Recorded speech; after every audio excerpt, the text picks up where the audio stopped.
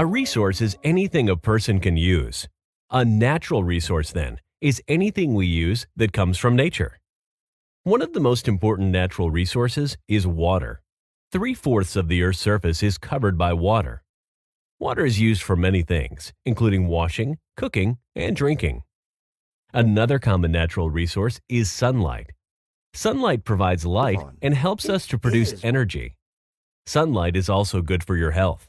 The sun's ultraviolet rays help your body make a nutrient called vitamin D, which is important for your bones, blood cells, and immune system. Sunlight also helps us to grow crops and other plants. Air is another resource made by nature. Your brain needs oxygen from the air to function. Your lungs take the oxygen from the air and transport it to your brain through the bloodstream.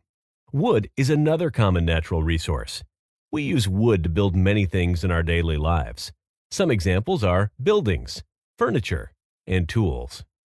Wood is also used as fuel for fire. Water, sunlight, air, and wood are all very common natural resources.